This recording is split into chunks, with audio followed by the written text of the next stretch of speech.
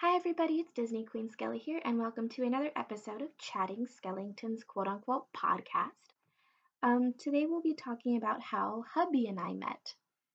So, I had never exactly tried online dating before, and it wasn't exactly something I wanted to do because at the time I think like Tinder was like the biggest hookup app, and I didn't exactly want to hook up. I wanted something real.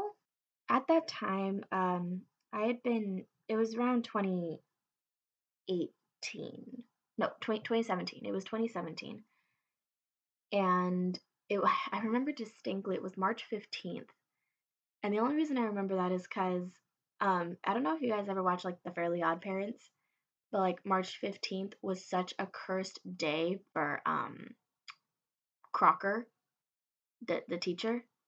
So, that day, March 15th, had also been significant because that was one of my ex's anniversaries with me, and the date just always stuck in my head. So I got broken up with on March 15th of 2017, and I wanted to find something new, you know? So on March 16th, literally the next day, I went on my phone and I was looking through any and all dating apps I could find. So I went to OkCupid, which seemed like a better option anyway. So I downloaded OkCupid, bought the subscription because I didn't know how long I was going to be on there, and even if I did, I really wouldn't have to pay if I found someone quick enough. So I was, of course, talking to a few people, and eventually I stumbled across Hubby's profile. And I was looking through his pictures, I read his bio, and I thought this guy seems pretty cool. So they still do like the swipe right, swipe left thing on there, so I swiped right and it said you are a match. So I knew that at some point he had matched me. So anyway, we talked for about 3 weeks and things went really well. We asked each other to be boyfriend and girlfriend over messaging, which was a bad idea. So anyway, so I grabbed him, kissed him, and then we went off on our date, which took place at Camelot. It's like a little mini golf place we have here in Cali. And of course, I kicked his ass, and we've been back multiple times, and I still kick his ass to this day. I finally met up. Well, after we met up, we went. Like I said, went to Camelot. Then we went to Soup Plantation, which is like a healthier buffet place that I live nearby. And then after that, we literally talked till like 3 in the morning, and I knew I was gonna get in such trouble when I came home. But on the first date, I told him I loved him, which again, in hindsight, didn't seem like the best idea. But you live and you learn. So after about 3 months of dating, unfortunately, I did break up with him. It was a year and 4 months until I had contacted him again. Now, in between that time, I had been through like a lot of rocky relationships, which again will be another Chatting Skeletons episode.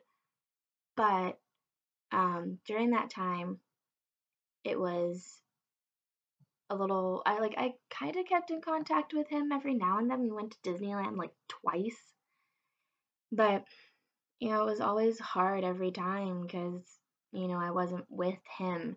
And it was also hard because one of my exes worked an event that he was also working. So when we met up, he had another girlfriend at the time.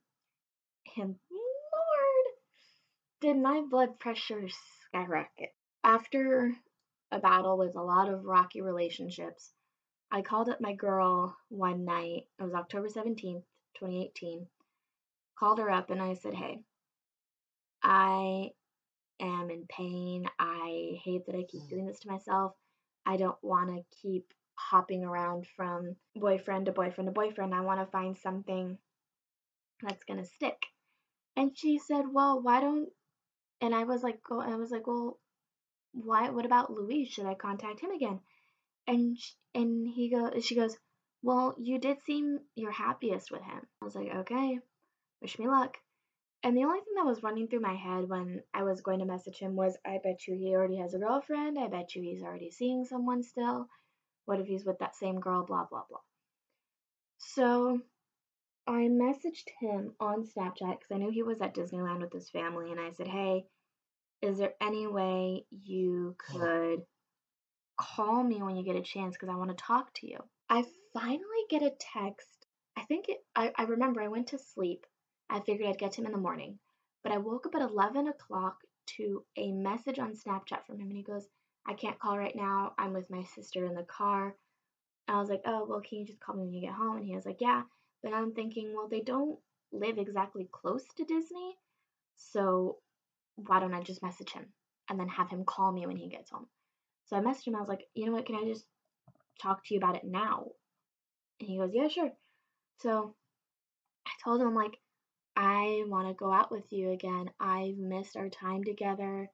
You were the person that made me the happiest, and I don't want to lose that again. And I was very happy with you." And he goes, "Well, I don't know. What about your ex?" And I said, "Well, he's not in the picture anymore. I've suffered enough times with him that, you know, he's no longer gonna be in the picture." And he said, "Okay." So after that night, we talked for a couple hours and just got rekindled again on October 17th. But I asked him, like, "Do you want to make it official now or official on our first date?" And he goes, "Why don't we make it official on our first date?" And I'm like, "No, but I can't wait." So we made it official that night. And then our first date was like a few days after. We went to Knott's Berry Farm and it was super fun. And yeah, we've been together a year and 5 months. So yeah, next month, April 17th, will be a year and a half. And this is the longest relationship I've ever held without any breaks in it. So I'm super happy about that. And I know we have a future set together. And I am so happy he's here. I'm surprised he's here. I don't know why he's here. But every day I'm grateful that he is. And I just, like Harley Baby, I just don't know where my life would be without him. And again, I don't want to know because I love my life with him. I love the life I'm going to have with him. And I know everything's going to be okay now. Anyways, thank you guys so much for listening to another Chatting Skeletons. Bye, little skeletons. Stay safe. I love you guys so much.